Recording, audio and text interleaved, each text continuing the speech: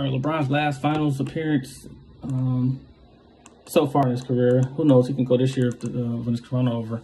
But this is the 9th finals appearance. 3 and 4, 3 and 5. LeBron was 3 and 5 coming into the series. Then they lost. They got swept. So he was 3 and 6. Game 1, LeBron almost broke the record. Jordan had 55 in one playoff game. I mean, one in the finals game. That's the record. LeBron put up 51 in game 1, even though they lost by 10. I think this went to overtime, too. LeBron had 51 points, 8 rebounds, 8 assists, 1 steal, 1 block. 59% from the field.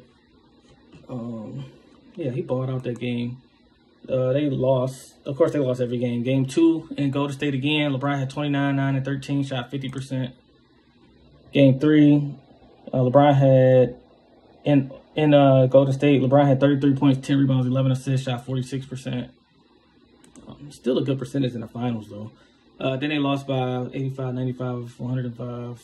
They lost by 23 points. LeBron had 23 points, 7 rebounds, 8 assists, 56% from the field. But I remember he took 13 shots. Like, the series pretty much over, but I think he should have did more. But this finals ranks, this is the 4th best final. I mean, I know the percentage is high. Let's see.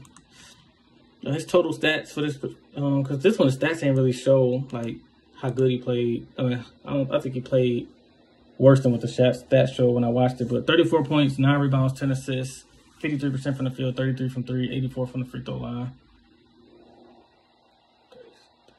36, yeah, I think the best. This is the last video on LeBron finals, so I think his best finals was 2016, first year in Cleveland when he led teams in both stats in every major category. Just the way he played in that one. And I think 2018 is in 2nd place. He played great the year they lost in 5 in 2018 to the Warriors. That was the Durant Warriors, 17 Warriors. I mean, that was 2017.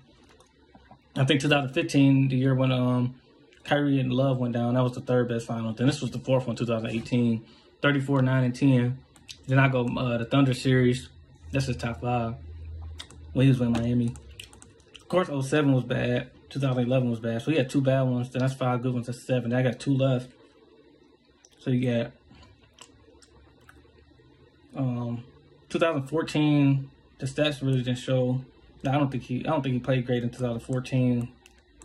13 outside of Game 7. So yeah, that's pretty much it. His top 5 performances. But that's it.